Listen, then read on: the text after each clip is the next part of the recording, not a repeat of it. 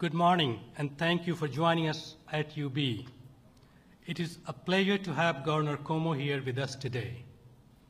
We also have some special guests with us, Council Member David Rivera, Council President Richard Fontana, Legislator Lynn Marileni, former Congressman Kathy Hochul, President Jack Quinn of Erie Community College, Legislator Timothy Oaks.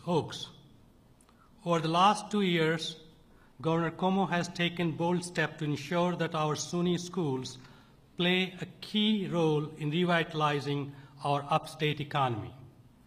That is why he created the NY SUNY 2020 grants and made sure that the academics from all fields were asked to participate in the regional economic development councils. He knows that our SUNY system is one of the jewels of this state and that by working with New York businesses, we can help train our young people for the jobs of tomorrow.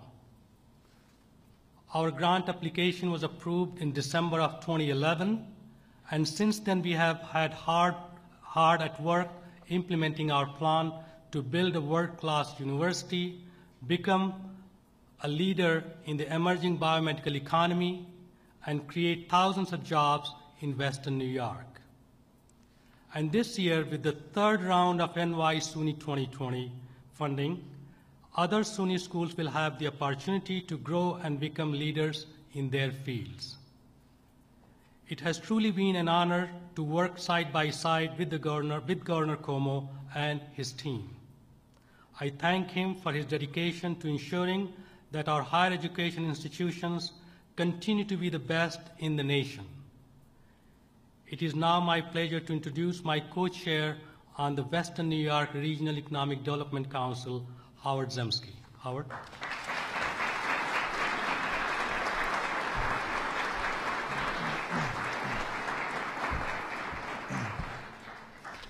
Thank you, Satish, and good morning. I'd like to start by welcoming Governor Cuomo, the governor of the new New York, to the new Buffalo in Western New York.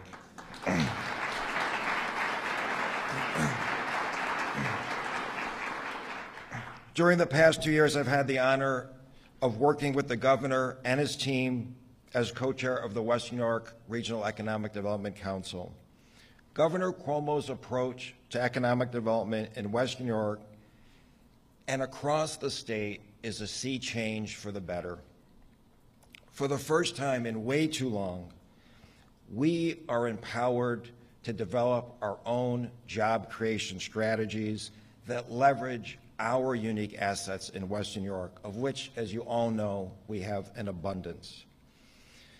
The profound idea of moving the center of economic development decision-making from Albany into each region is transforming economic activity and job creation across the state.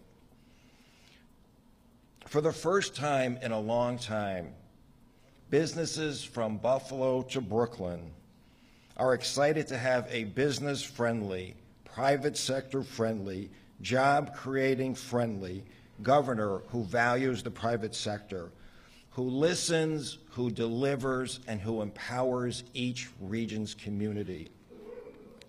So yes, while these positive impacts are statewide, they are particularly evident here in Buffalo, where we now spend a lot less time dwelling on the past and a lot more time imagining our future. From the Buffalo Billion to ensuring the bills stay in Buffalo, Governor Cuomo has so obviously made Buffalo and Western New York an extraordinary priority of his administration. You see the progress every day as academia and business and labor and all the state agencies work together to make positive change. In industries including ag and food processing, advanced manufacturing, binational logistics, education, life sciences, professional services, and tourism, you see progress every day. And you see tremendous commitment and progress going on in our urban cores in the city of Buffalo, tremendous revitalization, and in Niagara Falls. Just look at the front page of today's Buffalo News. It's typical of the transformation that's going on in this region. The budget he is going to sign today continues his extraordinary commitment to business and job creation in Western New York. It's now my pleasure to introduce Assemblywoman Crystal Peoples-Stokes.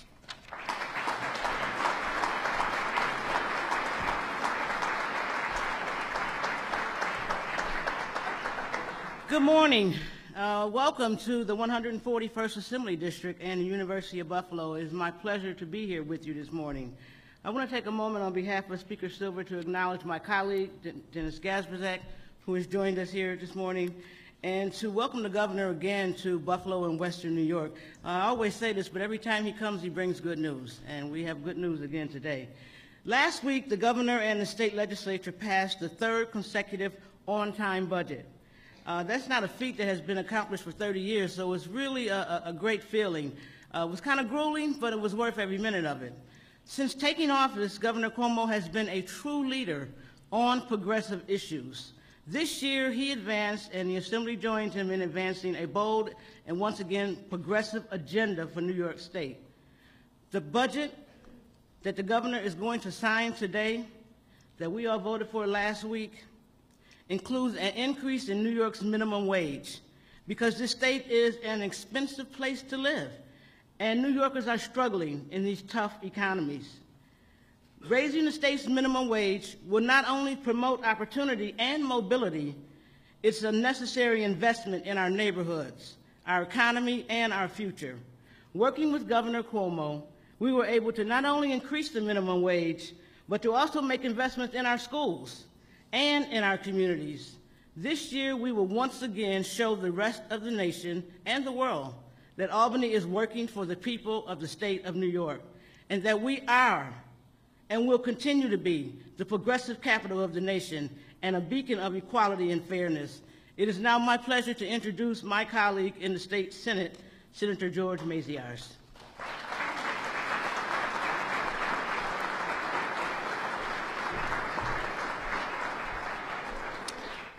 Thank you very much, Crystal. I appreciate that introduction. Governor, unfortunately, bad weather kept you in Albany yesterday. You missed one hectic Dingus Day in Buffalo, Governor. County executive polling cars went to 11 Dingus Day parties and still managed to show up here today on time. Normally, at this time, I would acknowledge the members of the Senate that are here today. Senator Mark Rosani wanted desperately to be here, Governor, and it was either be here or be in a dentist chair getting a root canal. I thought the two of you were friends. He chose the dentist. Over the past 2 years, the governor has focused on making our state government work for the people and businesses of New York State. The budget that we passed last week cuts taxes for middle-class families who have been overburdened for too long, and Governor Cuomo recognizes that. It also provides tax cuts for small businesses here in Western New York and across New York State, so that they will be able to grow and create new jobs. The governor recognizes that cutting taxes for small businesses sends a positive sign to the private sector. Like Howard said, this budget is further proof that New York is no longer the tax capital of the nation, but the business capital of the nation. I've been in Albany for a few years. Budgets are never easy. There are never enough resources to go around. With 3 consecutive on-time budgets that close multi-million-dollar gaps with no new taxes, Governor Cuomo and the legislature have transformed Albany into a national model of effective and efficient government. Governor Cuomo has demonstrated, as Howard pointed out, that he's a friend to Western New York. I remember the first time I had a dinner with the governor in the governor's home in Albany. He had dinner with the Senate leadership, and he said, you know, Western New York, what can we do there? And I said, Governor, with the reality of Mr. Wilson's age, the Buffalo Bills are important to Western New York. It's a psychological need that we have in Western New York. We love that team. And he immediately went to work and said, I'm going to ensure that the Buffalo Bills stay in Western New York for a long time into the future. He's demonstrated that he's a friend to Western New York by coming here today to sign his first signing of the budget here in Buffalo and in Western New York. It's a great privilege and honor for me, on behalf of all of my colleagues in the New York State Senate, to introduce the Governor of the State of New York, Andrew Cuomo. Governor.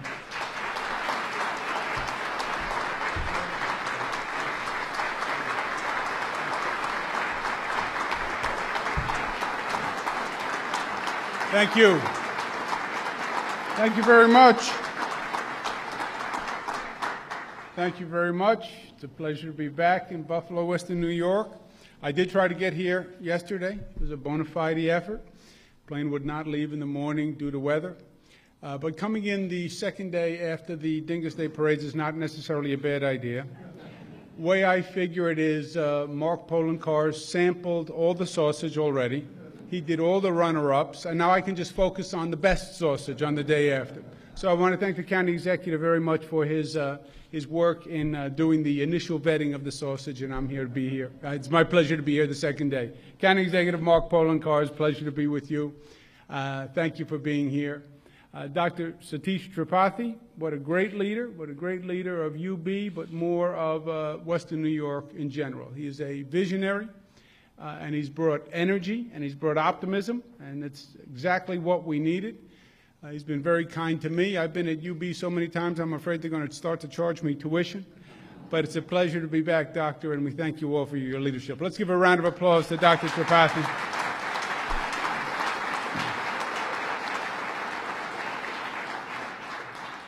To Howard Zemsky, every time I hear about Howard Zemsky, there's another flattering profile on Howard Zemsky. You ever notice that?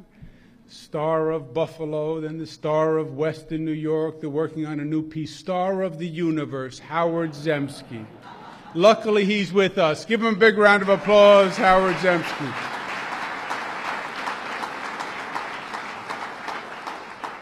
And between Dr. Tripathi and Howard Zemsky, the Regional Economic Development Council is really doing great work, and there's a lot of energy, and we thank them for their work. It's not easy.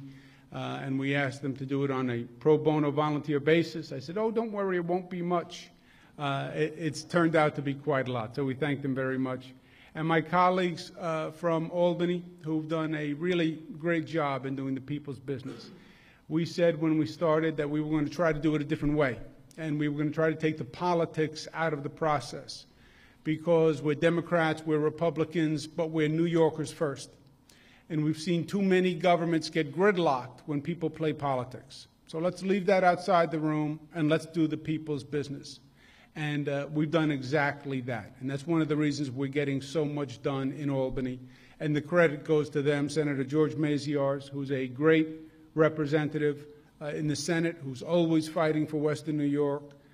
You couldn't have a more tenacious, more engaged advocate. And Assemblywoman Crystal Peoples-Stokes, who is the same in the Assembly side. She's all about making government work for the people in her district, and she does it 24 hours a day. It's my pleasure to call both of them colleagues and friends and applaud them on passing this budget.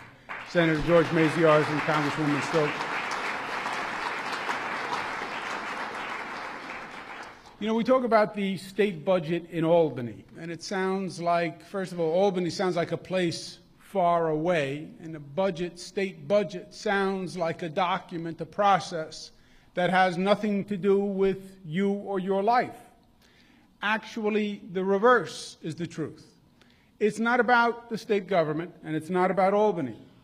It's about Buffalo, it's about Western New York, it's about your community, it is about your family and your life. This is an extraordinarily impactful agreement and document for every person in this room and every person in this state. And the budget is about three things. It's about helping your family, it's about creating jobs, and it's about increasing education. It starts with the family, because this budget recognizes the pressure that the families in this state are under, the economic pressures. This has been a down economy. It's been a down economy for a long time. They talk about economic cycles. We have been down for a long, long time. Parts of this state, especially in upstate New York, it compounded an already egregious economic problem. And the last thing we were willing to say to families in this state was, we need more taxes. The last thing we were going to do is put government's hand in the pocket of the taxpayer who's already stretched, already working hard to pay bills, and say government needs more money. We set out to say the exact opposite. Government needs less money. They're balancing their checkbook at home. We're going to balance our checkbook on the government side. And we're going to find out how to spend less money to give hardworking middle-class families a break. And that is exactly what we did. Middle-class families in this state, from $30,000 to $300,000, middle-class, wide tranche, will pay the lowest tax rate in 60 years, believe it or not. Lowest tax rate in 60 years. Not since Jackie Robinson played for the Brooklyn Dodgers have taxes been this low for the middle class, and that's saying something.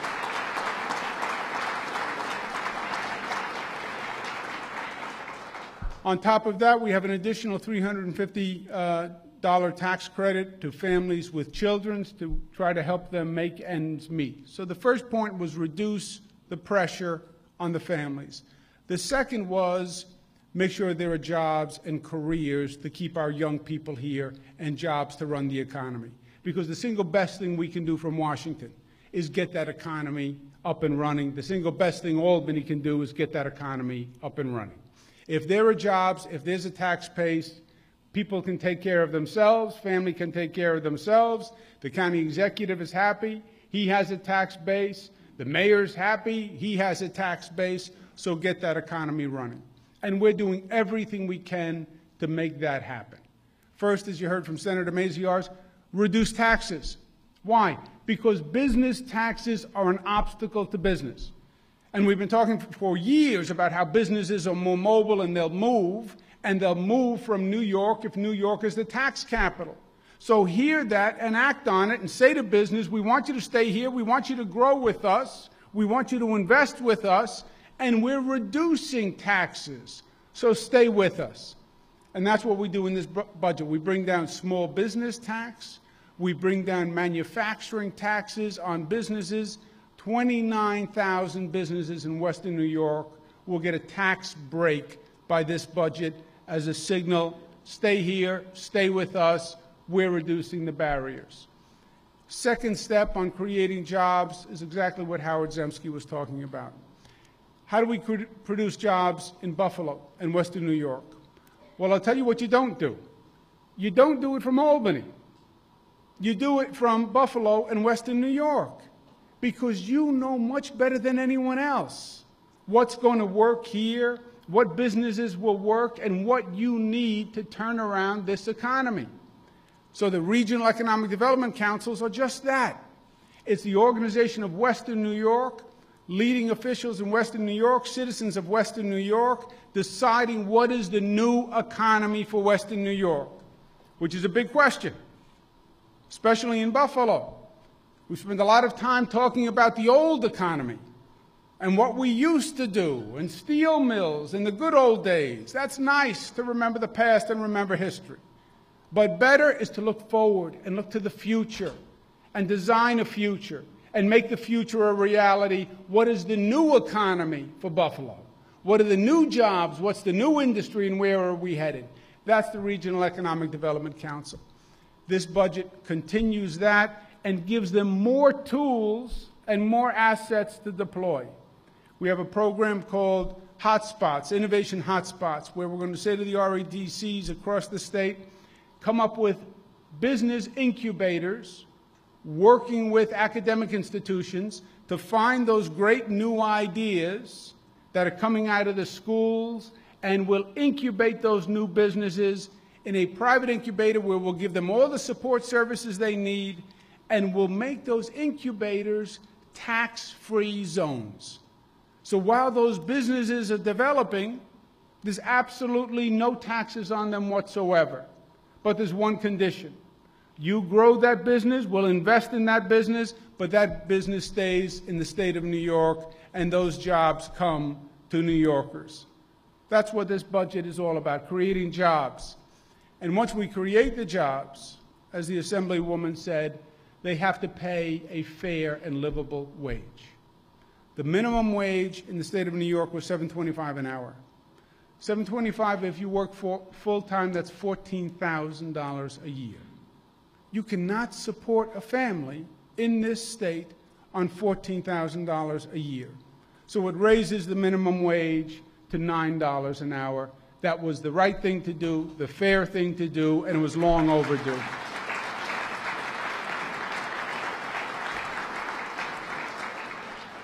We have a youth tax credit to help youth find a job because they're struggling in this market. We have a veterans tax credit to help veterans find jobs because they're struggling in this market. And the third piece of the budget is education, because all the rhetoric is right. What's the single best thing we can do as a society, as a government, is get our children the best education possible. This budget provides education in the state more money than ever before. More money than ever before. More state aid than ever before.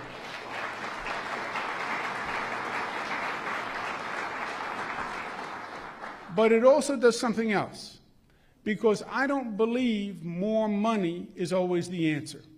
This state spends more for education per student than any state in the country. Than any state in the country, and we're down at the bottom in terms of performance. So it's not just about the money. It's about what we're getting for the money. And that's what we haven't been focusing on. Now, the whole nation moved this way a few years ago, and they wanted what's called teacher evaluation systems, performance measurements, so we can measure what's happening in the classroom. President Obama started an initiative in his first term. Evaluate the teachers, see what teachers are doing well, what teachers are doing poorly. The teachers who are doing poorly, you work with to improve. The teachers who are doing well, you emulate. What classrooms are working, and are the students actually achieving? That's the teacher evaluation system. We talked about it in 2010, 2011, 2012. We couldn't get it done. Local school districts resisted. The unions resisted. For the first time this year, we're going to increase the funding, but every school district will do a teacher evaluation system. We'll have real performance measurements. We'll know what works, and we'll have measurements to go forward.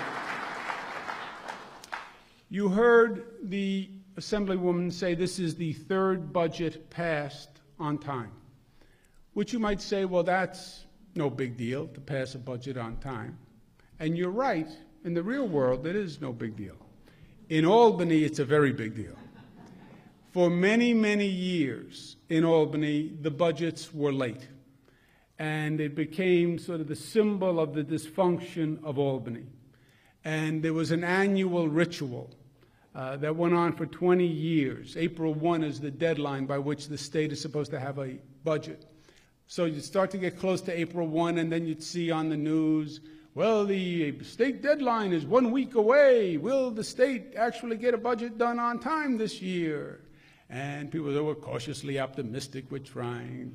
Well, we're 3 days from April 1. Well, we're trying. Well, we're 2 days. Well, we're still trying. At night before April 1, are they going to have a budget on time? Well, we'll see. Maybe under the wire. April 1, no budget on time. And then it was 1 day late, 1 week late, 1 month late, 2 months late, people pointing fingers. And it really was a sign of not only the dysfunction, but the arrogance of government. Because in everybody else's life, you have to meet a deadline. You're supposed to pay taxes by April 15th. You can't just forget to pay taxes, Everyone else has to live within rules. Only government didn't have to live within rules. And that went on year after year after year after year. And it's one of the real symbols, I think, that caused people to distrust the state government in Albany and feel distant and isolated from it. So when we say we got 3 budgets done on time, it's not just about a budget. It's the reverse metaphor. It's that the government is working, and the Assembly is working with the Senate, and they put politics aside, and we're actually making the government work for the people of the state once again. 3 times in a row is a big deal. The Assemblywoman said it was about 30 years. 1984 was the last time this state had 3 budgets done on time. Quick trivia question. Who was the governor in 1984? Who? Okay, big nose, baggy eyes. Mario Cuomo was the governor in 1984, the last time 3 budgets were passed in a row. However, the 3 budgets, of those 3 budgets, Mario Cuomo had done 2 of those budgets. Hugh Carey, the preceding governor, had done 1. So really, my father only did 2 budgets on time. I did 3 budgets on time.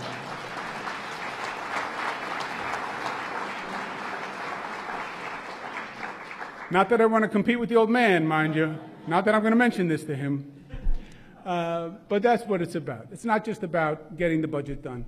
It's making the government work again and making it work for the people. And for a lot of years, I believe the dysfunction of the state government actually held back the state. Because this state has every possible asset that is imaginable. We have the greatest workforce, we have the greatest healthcare institutions, we have the greatest schools, we have the greatest people. And now we have a government that's actually willing to work with the people of this state. And I think you're going to see this state continue to take off and increase, because there is a New York comeback, and there is a different energy. And you feel it in Buffalo, and you feel it in Western New York. People are looking to the future, and people are optimistic, and they are talking about the new Buffalo and the new Western New York. And it's not about what was, it's about what's going to be. What is the future going to have for us? And how do we keep our young people here? And that's what we're here to partner with you on. Because at the end of the day, this all gets very simple. The role of government, the role of society, the role of the Regional Economic Development Councils, it's very simple. What's it all about? As a citizen and as a parent, it's about leaving this place better for our children than we inherited it. Leaving them a safer community, a better community, a stronger community than we had. Making sure this place is better when we leave it than when we found it. And government is your partner in making that reality. And that, my friends, is a mission we will not fail at. I promise you. Thank you for being here. Let's sign the budget. The Sabres are having such a great season, that's why.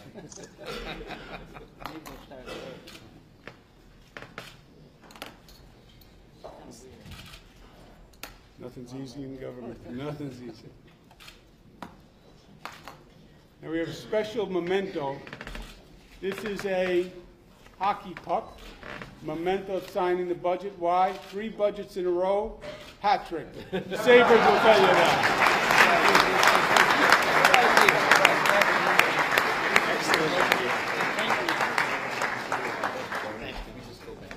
We ask the 3 folks to remain right here.